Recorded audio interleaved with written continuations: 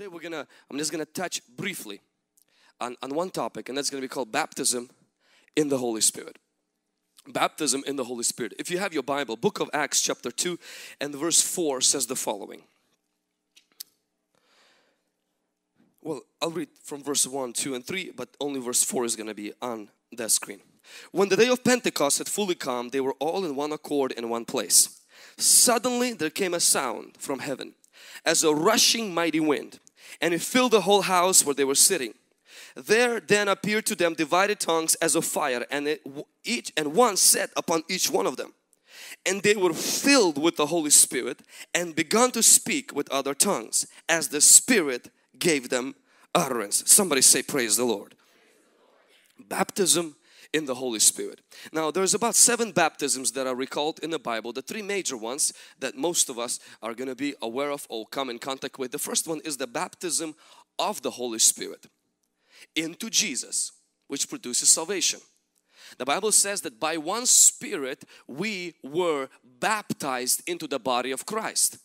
That means that when you come to the altar for salvation, the Holy Spirit invisibly baptizes you into Jesus. Now word baptism means to immerse.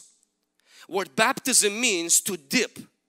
It's almost like when you take a cloth and you put it into a dye, and the collar and all of the stuff, you know, gets filled into a dye, and the cloth gets filled with that as well. And that's exactly what happens when you get saved, is the Holy Spirit takes you from being Martinez, Lopez, Savchuk and the Smith, and He puts you into Christ. That's why when you die, God is going to open the gates of heaven to Christ, and you happen to be in Christ. Somebody say amen. That's why you're not going to hell. Why? Because Christ is not going to hell. You are in Christ. Many people live in their crisis, but we as Christians, we live in Christ. There could be crisis in our finances, there could be crisis in our marriage, there could be crisis in our job, but my life is anchored in Christ Jesus. Somebody say amen. How do I know that? How do I get that? When you get saved, Holy Spirit puts you in Christ. If you watched or you heard the story about how Greeks conquered city of Troy, is that they produced this horse and they put soldiers into that horse, and city of Troy didn't welcome the Greeks, but they welcomed the horse. And when they welcomed the horse, they also welcomed anything that was in the horse. See, when you're gonna die, heaven is gonna welcome Jesus, and because you receive Jesus, Holy Spirit baptize you in Jesus. You are in the Trojan horse, and the gates of heaven are gonna open to Jesus, and you are in Christ. Somebody say amen. That's why it's the most important to bring people to church. It's the most important to invite next Wednesday, every service, so that people don't get into religion, into Jesus. The second baptism is the one that we frequently hear in our church and in the Bible. It's the water baptism, baptism in water. Baptism in water is done by a preacher for identification. So the first baptism is done by Holy Spirit into Jesus when we get saved. The second baptism is done by a preacher or a pastor, clergy, priest into water, and this one is not for salvation, it's for our identification with Jesus Christ. When you get saved, when you follow Jesus, the Bible says that you have to publicly declare of your decision to follow Jesus. Water baptism is a public expression or public declaration of an inward decision. Somebody say amen.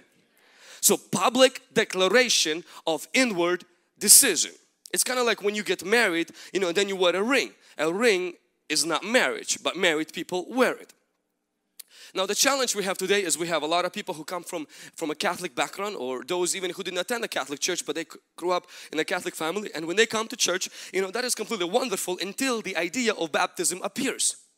And for a lot of people, you know, their family begins to, and we've had cases here where the family turns against them and begins to say that, you know, you're betraying your Catholic faith by getting baptized. But it's good to get baptized as a child. As a Catholic person, those of you who come from a Catholic, you have to understand where child baptism began in Catholic Church. It began when nations started to come into a church, and they started to come from being a pagan and being involved in witchcraft and occult, and the local priest would pray for the family, and he would pray for the children by spraying water on them, not for baptism but for breaking generational curses that were attached to the family. And with time, that became a ceremony, that became a tradition where now it's just a routine. It's no longer had anything to do with disconnecting with curses. It's just part of the baptism. But the Bible is our standard. It's good to get sprinkled with water. Not just when you're a baby. Every day it's good to be sprinkled with water. But it's not biblical baptism. Biblical baptism is in the Bible where Jesus was baptized as an adult. Baptism follows your decision to follow Jesus Christ. And when you're a baby, you didn't make any decision except poop, cry and sleep. You didn't make a decision to follow Jesus. So that's why when you become an adult, when you know what you're doing, you make a decision to follow Jesus Christ. You have to publicly, like the Lord Jesus Christ, get water baptized to identify yourself with Jesus. When you go into the water, it symbolizes when Jesus died, and when Jesus rose from the dead, it's like you rising back from the water into walking into a new life. Can somebody say amen? Now I understand some people may say, Vlad, I am not ready. I'm not ready to get water baptized. And I usually ask them the following question: have you given your life to the Lord Jesus Christ? They said, yes I have, but I'm not ready to get water baptized. And I said, you sound very absurd. It's like a person who got married and says, I'm not ready to wear a wedding ring. I'm like, you should have thought about not being ready to get baptized before you got saved. When you make a decision to follow Jesus, it's kind of like you got married, and getting water baptized is publicly declaring of that decision to follow Jesus. And to say that you're not ready to get publicly baptized when you already made a decision to Jesus, that's like a person who, gets married with his wife and says to his wife, I'm not ready to sit close to you in church. Well, you should have done that before we got married. You don't get ready by being holier. That's just an expression, and after that your life begins to change for the glory of God. Can somebody say amen? The third baptism, which is very powerful, and that's the baptism of Jesus into the Holy Spirit. So the first baptism is the baptism that Holy Spirit, He puts us into Jesus. The second one is when the preacher puts you into water. And by the way, if you are here and you have not been water baptized, but you have given your life to the Lord Jesus Christ, I will highly encourage and recommend to you, next Wednesday is the perfect time to get water baptized. And this Friday you can come to the class and learn more about it. We can answer some of the questions and get you prepared. And then next Wednesday you can get water baptized and then continue to grow in the Lord. Somebody say amen. I know some people are getting baptized. How many of you are excited for the baptism next Wednesday? Yes. Some of you need to get rebaptized. I didn't hear you. How many of you are excited for water baptism next Wednesday? Okay, because I was about to think maybe we need to offer second baptism for people. No, we don't. We only offer one. Baptism of Jesus into the Holy Spirit for the manifestation or for ministry, for empowerment, for power. So this is a baptism that Jesus does, where Jesus baptizes you into the Holy Spirit. So the baptism is done by Jesus into the Holy Spirit. John the Baptist declared about Jesus, he actually told first to all of us that Jesus is the baptizer with the Holy Spirit. When people were coming to John to get baptized in water, that was good. But John says, what do you guys see here is great. Everybody gets dunked into water for repentance of their sin. But he says, the Messiah, Jesus, is coming. And see, most of us know Jesus for one thing. He will die on the cross. But John didn't say that. John said He's coming. And guess what He's going to do? He said He will baptize people, not into the liquid water, into the liquid fire. He said He will baptize people into fire. And then next day, John said, oh, by the way, He's going to die for your sin. See, for most of us, we only know Jesus as the one who, the Lamb of God, and He is, and without that we will never be saved. But Jesus, after He died, He ascended into heaven, and one of the jobs that Jesus does today is He intercedes for us, and secondly, He baptizes us into the Holy Spirit. Now I understand you may say that, why would He do that? This is one of the most amazing thing about Jesus. It's not only that He gave His life for us, He gives us the salvation. It's that He gives us the same access He had to the power and the person when He was on this earth, which made Him who He was. See, many people see Jesus on earth as fully God, 100%. But Jesus on earth acted not as God. Otherwise, He couldn't tell us, the works I do, these you'll do and more. You can never be like God and better than God. Jesus on earth lived like a man, fully immersed into the Holy Spirit. That's why when He left, He says, I'm not only giving you salvation, I'm giving you the same power, the same person I had connection with from the day I was born to the day I died. And that is one of the greatest gifts Jesus can give you after your salvation. Somebody say, praise the Lord. You know, sometimes you meet people who become very successful and they do certain business or they have certain connections and they don't share anything with you. They don't give you any connections. They brag about how good they are, how much money they make, what they do and how successful they are. And when you try to poke around the hole just to sneak in to see what they're doing, maybe it will work for you. They shut you down very quickly and almost like say, that's never ever gonna work for you. Have you ever had that happen to you? Have you ever done that to somebody? You know what Jesus does? Not only He invites, He says, when I go to heaven, He says, every one of you, I'm going to be introduced you to the same power I was receiving every single day when I was on this earth. The power that made me walk on water. The power that made me be born from a virgin. The power that filled me at the river Jordan. The power that helped me overcome the devil. The power that filled me and I cast out demons. The power that helped me to heal the sick. The power that helped me to offer myself to the cross. And the power when I was dead and gone and Roman put a stamp on my grave. The power that came, removed the stone, got me out of the grave. That power, He says, I'm leaving here. That person, I'm leaving here. And my job is going to be to bring you to that person and baptize you in that person. The Holy Spirit, for many people, it's a very strange topic. Many people, they come to churches like ours and they say, we love Jesus. Holy Spirit freaks us out. Before, remember, if virgin birth, 3 days being in the grave and getting out of the grave, walking on water doesn't freak you out, that means you're not really reading the Bible when you're reading the Bible. Did you know that everything about Jesus' life wasn't normal? The normality, what we accepted about Jesus, there was nothing normal about Him. A man who's born out of a virgin, a man who does what He did and get raised from the dead, that is not normal. That is as strange to a natural man as it can get. And it was all done by the power of the Holy Spirit. People who say, well, I love the Holy Spirit, I just don't want to do nothing to do with His power or His manifestation. I just want the Holy Spirit, but I don't want anything that goes with it, like speaking in tongues, healing of the sick, casting out of demons. I want nothing to do with the prophecies because those things, they kind of freak me out. It's like saying, I want to go to swim, just don't want to get wet. It's like people who, those of you who've been in the world, you say, I'm going to drink a bottle of vodka, but I won't get drunk.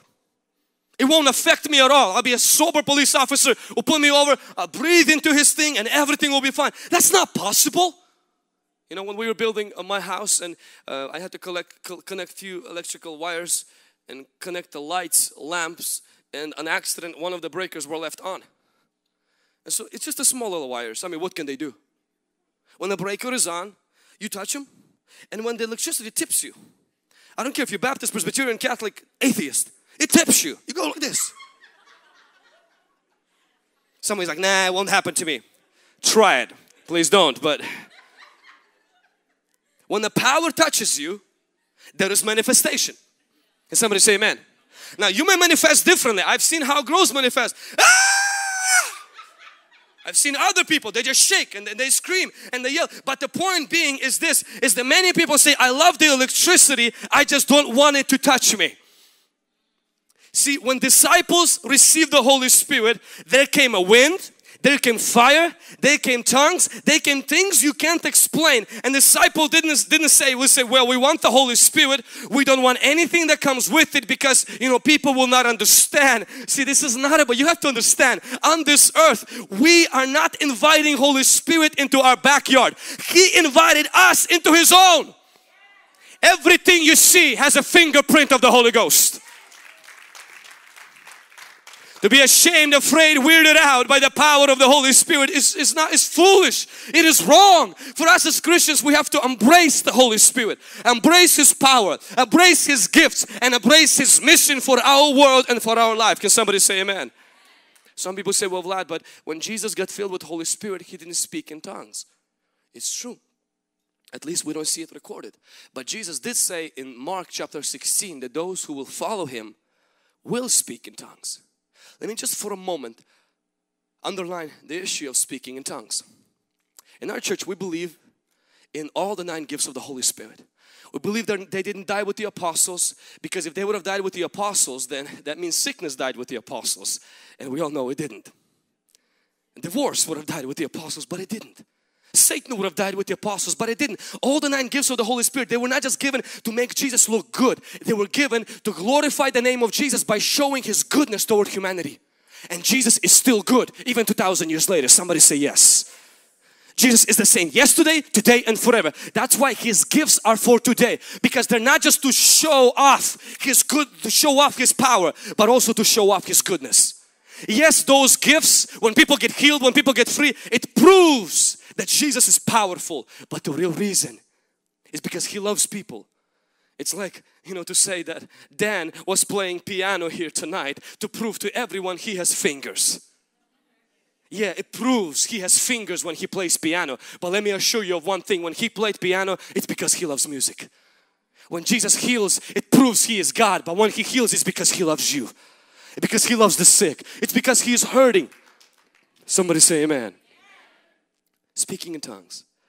And we see the issue of tongues, it didn't just start in the New Testament. We see issue of tongues all the way in the Old Testament. When people were building a tower, and the scripture says that they were building a tower to build themselves a name. Instead of glorifying the name of God, they were trying to glorify their own name. And God came in, and God brought tongues. Today, the reason why we speak different languages here is because long time ago, when God was trying to separate man and help him not to accomplish anything, God brought the different languages to bring separation, because men were trying to build a tower to reach God and trying to build a tower to exalt themselves. So the whole tongues thing, anytime you hear somebody speak Spanish, anytime you hear somebody speaks English, and you may say, well, Vlad, speaking in tongues is kind of different. Well, it's interesting how we all got used to speaking other languages. And it's funny how most of you don't find no problem listening to cuss words. It's amazing that most of us don't have any problem, and it's not weirded out by dropping F-bombs on anybody or anything that walks. But when it comes to speaking in tongues, we're like, well, this is just strange. No, strange is cussing. Holy Spirit is not strange. And in the New Testament, as God came in and brought tongues to bring separation and to stop the progress, because they were building a tower. In the New Testament, the Holy Spirit comes and God says, well, I'm going to do something completely different. I will reverse what I did then. I'll bring the tongues to bring unity, build my kingdom, and help the progress that they have for my kingdom. Somebody say amen.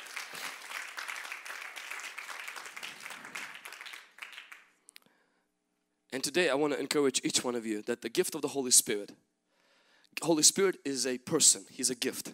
But He also has gifts that He gives to us. And one of those gifts He gives to all believers is the gift of speaking in tongues. It's for a prayer language. It's not only to pray, it's also to worship God. And it's not only to be used privately or when we corporately pray, but it's also to be used, the Bible says, when somebody amongst us speak in a tongue, and then there's interpretation, not translation, but interpretation of tongues. When somebody gets up and interprets that tongue, not because he learned it in school, but because the Holy Spirit gives him interpretation. Last Sunday I had the opportunity of being in Hermiston, and there was a wonderful, lovely Assemblies of God church. And after the first song, a lady had a tongue where she started to speak very loudly in tongues for about 2-3 minutes.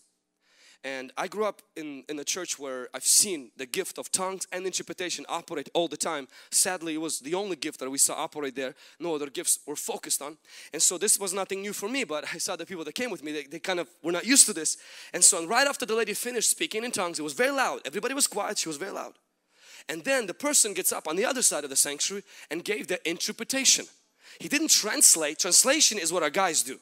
Interpretation is what the Holy Spirit does. When it aligns up with the scriptures, and then the whole church was just erupted in prayer. People started just praying and started to see God. That's why Paul says, if you speak in tongues, make sure somebody translates that. That's speaking to, if somebody in the middle of a sermon gets up and starts speaking in tongue, that better be translated. But when we corporately pray together, when you pray on your own, the scripture says, and Paul encourages us to constantly pray in the Spirit. We are encouraged. Prayer, language, tongues is a private grace, but it's also a public gift. During a home group this week, you're going to learn a little bit more. You're going to learn how to also receive that gift. The best way to receive that gift is you have to want it. Stop seeing Holy Spirit as weird. He's an awesome person and He is God. This is not a charismatic Pentecostal thing. This is a Jesus thing. We don't baptize people in the Holy Spirit. Jesus does that. It was His idea. Remove every fear that if you ask God for this gift, you're going to get something else. No. God is going to give you the gift of speaking in tongues, and that's going to be from Him. Ask for it and receive it. It's not an award. It's a gift.